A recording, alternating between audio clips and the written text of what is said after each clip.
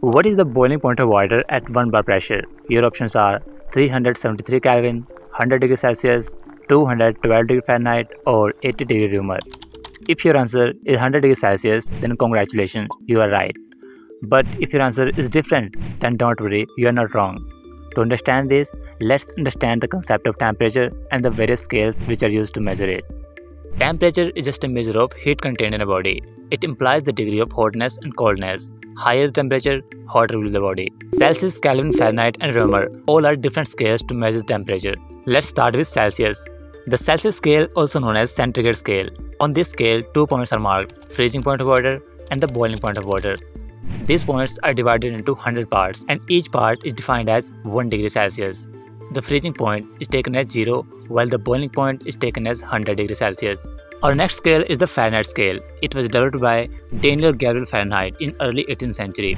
On this scale, the 2 points, freezing point and the boiling point, are divided into 180 parts, and each part is known as 1 degree Fahrenheit.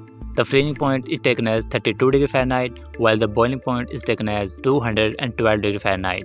This scale is widely used in medical standards. Our next scale is the Kelvin scale. It was named after physicist Lord Kelvin. It's based on the concept of absolute zero, the theoretical point at which molecular motion ceases. On the Kelvin scale, absolute zero is defined as 0 Kelvin. The freezing point is taken as 273 Kelvin, while the boiling point is taken as 373 Kelvin. The next scale is the Réaumur scale. On this scale, the freezing point of water is set at 0 degree Réaumur, while the boiling point is set at 80 degree Réaumur. There is a difference of 80 parts between boiling and the freezing point. All these temperature units can be used to denote the same degree of temperature. We just have to use a simple conversion formula. 0, 32, 273 and 0 denotes the freezing point of water, while the 100, 180 and 80 denotes the difference between freezing point and the boiling point. Suppose we have to denote 20 degrees Celsius on these various scales. First of all, let's convert it into Fahrenheit scale. We'll take these two terms and put the value of Celsius in this formula. By solving this, we'll get the temperature in Fahrenheit, which is equal to 68 degree Fahrenheit.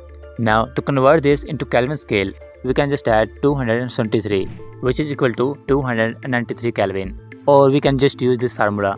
Now let's convert it into Réaumur scale. We'll put the value of Celsius again, and by solving this, we'll get 60 degree Réaumur. Or we can just divide this Celsius by 1.25.